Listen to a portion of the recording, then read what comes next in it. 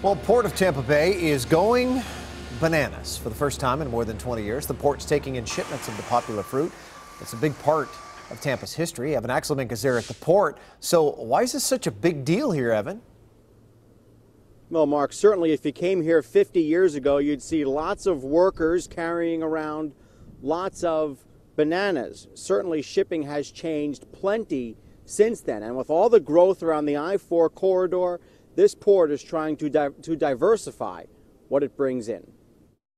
In the 20s, they were unloaded by hand. By the 40s, bananas got from boat to truck on conveyors. Charlie Miranda remembers Channelside in the 50s. It looked dirty, it looked dingy, it looked unacceptable. He's a councilman now, but back then he was just a kid looking for a bite amidst the chaos of the loading dock. I would take the banana, to be honest with you. We would ride bicycles all the way through here to Ballast Point to go fishing.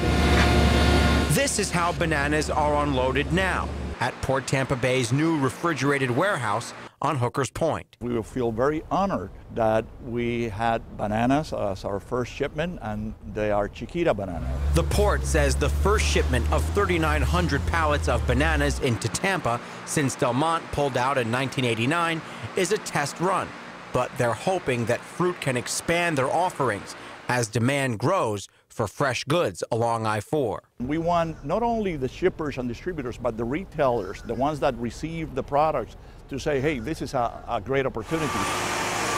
By becoming a gateway, the community here is also going to be able to enjoy fresher products at a better cost. While bananas are back, Miranda expects the days of taking them for free are long over. Most people in Tampa, we call them Tampa bananas.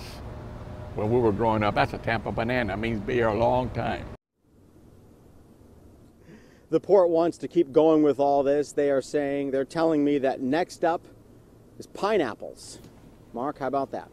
Getting that tropical feeling all over again there, Evan. Thanks very much. It's pretty exciting, though, to think about. We think of cigars, of course, and Pirates of Tampa, but who would have thought? Tampa bananas. I love it. Charlie Miranda, I love him, I think too. he's a Tampa banana himself. He is.